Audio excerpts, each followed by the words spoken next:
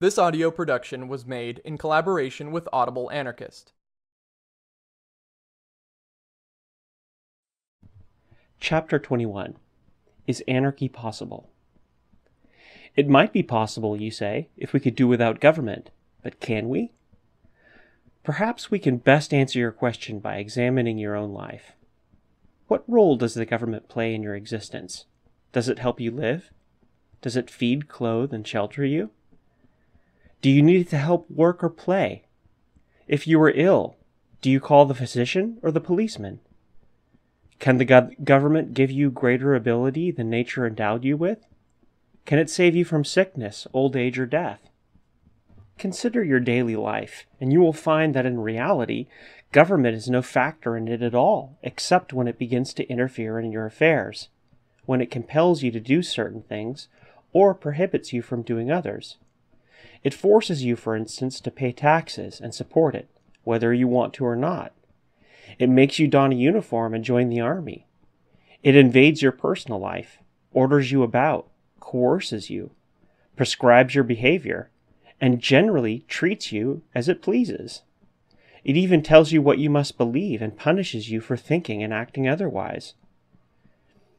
It directs what you must eat and drink, and imprisons you or shoots you for disobeying. It commands you and dominates every step of your life.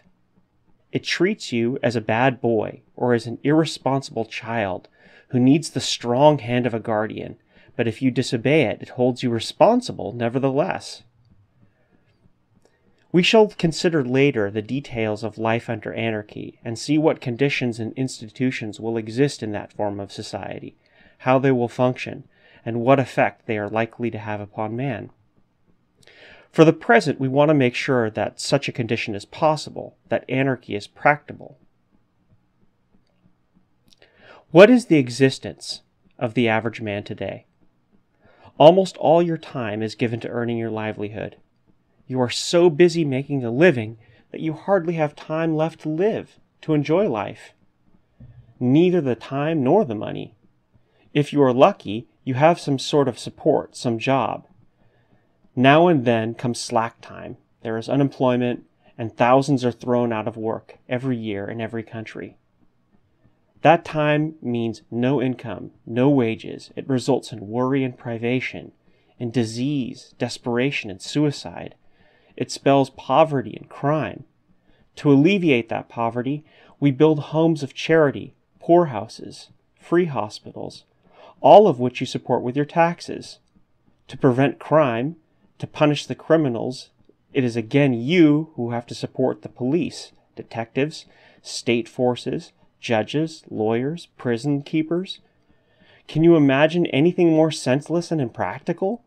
The legislature passed laws, the judges interpret them, the various officials execute them, the police track and arrest the criminal, and finally the prison warden gets him into custody.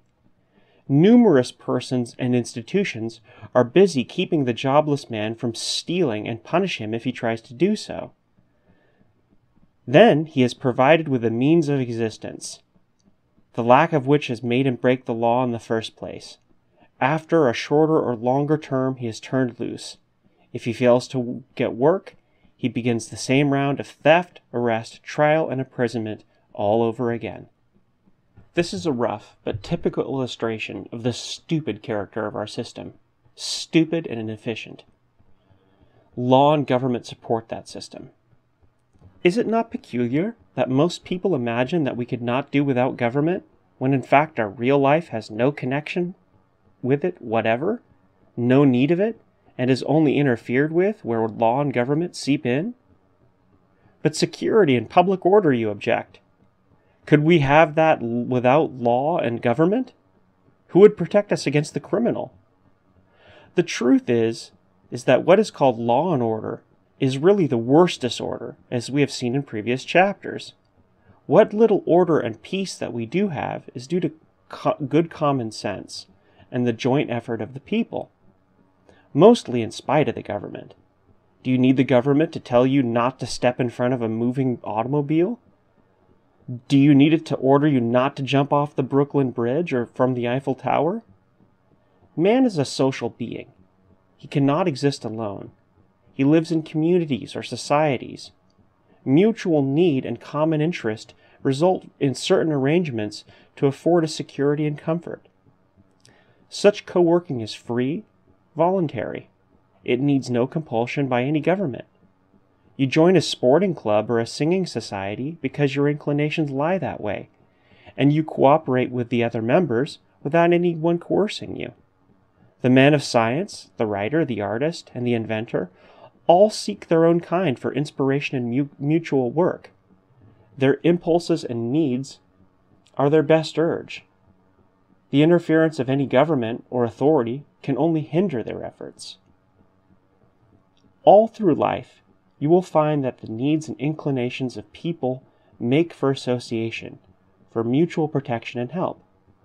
That is the difference between managing things and governing men, between doing something from free choice and being compelled. It is the difference between liberty and constraint, between anarchism and government, because anarchism means voluntary cooperation instead of forced participation. It means harmony and order in place of interference and disorder.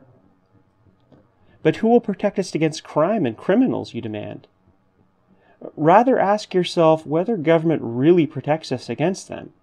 Does not the government itself create and uphold the conditions which make for crime? Does not the invasion and violence upon which all governments rest cultivate the spirit of intolerance and persecution, of hatred and more violence? Does not crime increase the growth of poverty and injustice fostered by government? Is it not government itself the greatest injustice and crime? Crime is the result of economic conditions, of social inequality, of wrongs and evils of which government and monopoly are parents. Government and law can only punish the criminal. They can neither cure nor prevent crime. The only real cure for crime is to abolish its causes, and this the government can never do, because it is there to preserve those very causes. Crime can be eliminated only by doing away with the conditions that create it. Government cannot do it. Anarchism means to do away with those conditions. Crime resulting from government, from its oppression and injustice, from equality and poverty, will disappear under anarchy. These constitute by far the greatest percentage of crime. Certain other crimes will persist from time to time, such as those resulting from jealousy, passion, from the spirit of coercion and violence which dominates the world today. But these, the offspring of authority and possession, will also gradually disappear under wholesome conditions, with the passing away of the atmosphere that cultivated them. Anarchy will therefore neither breed crime nor offer any soil for its thriving. Occasionally, antisocial acts will be looked upon as survivals of former diseased conditions and attitudes, and will be treated as an unhealthy state of mind rather than as a crime. Anarchy would begin by feeding the criminal and securing him work instead of first watching him, arresting him, trying him, imprisoning him, and finally ending by feeding him, and the many others who have to watch and feed him. Surely even this example shows how much more sensible and simpler life would be under anarchism than it is now. The truth is, present life is impractical, complex, and confused, and not satisfactory from any point of view.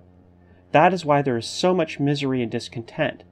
The worker is not satisfied, nor is the master happy in his constant anxiety over bad times involving the loss of property and power. The specter of fear for tomorrow dogs the steps of rich and poor alike. Certainly the worker has nothing to lose by a change from government and capitalism to a condition of no government, of anarchy. The middle classes are almost as uncertain of their existence as the workers. They are dependent on the goodwill of the manufacturer and wholesaler, of the large combines of industry and capital, and they are always in danger of bankruptcy and ruin. Even the big capitalist has little to lose by the changing of the present-day system to one of anarchy, for under the latter, everyone would be assured of living and comfort. The fear of competition would be eliminated with the abolition of private ownership. Everyone would have full and unhindered opportunity to live and enjoy his life to the utmost of his capacity. Add to this the consciousness of peace and harmony, the feeling that comes with freedom from financial or material worries, the realization that you are in a friendly world with no envy or business rivalry to disturb your mind, in a world of brothers, in an atmosphere of liberty and general welfare. It is almost impossible to conceive of the wonderful opportunities which would open up to a man in a society of communist anarchism. The scientist could fully devote himself to his beloved pursuits without being harassed by his daily bread. The inventor would find every facility at his disposal to benefit humanity by his discoveries and inventions. The writer, the poet, the artist would all rise on the wings of liberty and social harmony to the greatest heights of attainment. Only then would justice and right come into their own. Do not underestimate the role of these sentiments in the life of man or nation. We do not live by bread alone. True, existence is not possible without the opportunity to satisfy our physical needs, but the gratification of these by no means constitutes all of life. Our present system of civilization has, by disinheriting millions, made the belly the center of the universe, so to speak. But in a sensible society, with plenty for all, the matter of mere existence and the security of livelihood would be considered self-evident, and free as the air is for all. The feelings of human sympathy, of justice and right would have a chance to develop, to be satisfied, to broaden and grow. Even today, the sense of justice and fair play is alive in the heart of man, in spite of centuries of repression and perversion. It has not been exterminated. It cannot be exterminated because it is inborn, innate in man, an instinct as strong as that of self-preservation, and just as vital to our happiness. For not all the misery we have in the world today comes from the lack of material welfare. Man can better stand starvation than the consciousness of injustice. The consciousness that you were treated unjustly will rouse you to protest and rebellion just as quickly as hunger, perhaps quicker. Hunger may be an immediate cause of every rebellion or uprising, but beneath it is the slumbering antagonism and hatred of the masses against those at whose hands they are suffering injustice and wrong. The truth is that right and justice play a far more important role in our lives than most people are aware of. Those who would deny this know as little of human nature as of history. In everyday life, you constantly see people grow indignant at what they consider to be an injustice. That isn't right, is the instinctive protest of a man when he feels wrong done. Of course, everyone's conception of right and wrong depends on his traditions, environment, and bringing up. But whatever his conception, his natural impulse is to resent what he thinks is wrong and unjust. Historically, the same holds true. More rebellions and wars have been fought for ideas of right and wrong than because of material reasons. Marxists may object that our views of right and wrong are themselves formed by economic conditions, but that in no way alters the fact that our sense of justice and right has at all times inspired people to heroism and self-sacrifice on behalf of ideals. The Christs and Buddhas of all ages were not prompted by material considerations, but by their devotion to justice and right. The pioneers in every human endeavor have suffered calamity, persecution, even death, not for motives of personal aggrandizement, but because of their faith in justice and their cause. The John Husses, the Luthers, Brunos, Savonarolas, Galileos, and numerous other religious and social idealists fought and died championing the cause of right as they saw it. Similarly, in the paths of science, philosophy, art, poetry, and education, Men from the time of Socrates to modern days have devoted their lives to the service of truth and justice. In the field of political and social advancement, beginning with Moses and Spartacus, the noblest of humanity have consecrated themselves to ideals of liberty and equality. Nor is this compelling power of idealism limited to exceptional individuals. The masses have always been inspired by it. The American War for Independence, for instance, began with popular resentment in the colonies against injustice of taxation without representation. The Crusades continued for 200 years in an effort to secure the Holy Land for Christians. This religious ideal inspired 6 millions of men, even armies of children, to face untold hardships, pestilence, and death in the name of right and justice. Even the late World War, capitalistic as it was in cause and result, was fought by millions of men in the fond belief that it was being waged for a just cause, for democracy and termination of all wars. So all through its history, past and modern, the sense of right and justice has inspired man individually and collectively to deeds of self-sacrifice and devotion, and raised him far above the mean drabness of his everyday existence. It is tragic, of course, that this idealism expressed itself in ideas and acts of persecution and violence and slaughter. It was the viciousness and self-seeking king, priest, and master, ignorance and fanaticism which determined these forms. But the spirit that filled them was the spirit of right and justice. All past existence proves that this spirit is ever alive, and that it is a powerful and dominant factor in the whole scale of human life. The conditions of our present-day existence weaken and vitiate this noblest trait of man, pervert its manifestation, and turn it into channels of intolerance, persecution, hatred, and strife. But once man is freed from the corrupting influences of material interests, lifted out of ignorance and class antagonism, his innate spirit of right and justice would find new forms of expression, forms that would tend towards greater brotherhood and goodwill, towards individual peace and social harmony. Only under anarchy could this spirit come into full development. Liberated from the degrading and brutalizing struggle for our daily bread, all sharing in labor and well-being, the best qualities of man's heart and mind would have the opportunity for growth and beneficial application. Man would indeed become the noble work of nature that he has until now visioned himself only in his dreams. It is for these reasons that anarchy is the ideal not only of some particular element or class, but of all humanity, because it would benefit, in the largest sense, all of us. For anarchism is the formulation of a universal and perennial desire of mankind. Every man and woman, therefore, should be vitally interested in helping to bring anarchy about.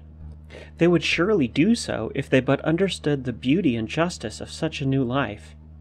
Every human being who is not devoid of feeling and common sense is inclined towards anarchism. Everyone who suffers from wrong and injustice, from evil, corruption, and filth in our present-day life is instinctively sympathetic to anarchy. Everyone whose heart is not dead to kindness, compassion, and fellow sympathy must be interested in furthering it. Everyone who has to endure poverty, misery, tyranny, and oppression should welcome the coming of anarchy. Every liberty and justice-loving man and woman should help realize it. And first and foremost, and most vitally, of all the subjected and submerged of the world, must be interested in it. Those who build palaces and live in slums, who set the table of life but are not permitted to partake of its repast, who create the wealth of the world and are disinherited, who fill life with joy and sunshine and themselves remain scorned in the depths of darkness. The Samson of life, shorn of his strength by the hand of fear and ignorance, the helpless giant of labor, the proletariat of brain and brawn, the industrial and agrarian masses, these should most gladly embrace anarchy. It is to them that anarchism makes its strongest appeal. It is they who first and foremost must work for the new day that is to give them back their inheritance and bring liberty and well-being, joy and sunshine to the whole of mankind. A splendid thing, you remark, but will it work, and how shall we attain it? This has been a production of Audible Anarchist. You can find more Audible Anarchist on YouTube.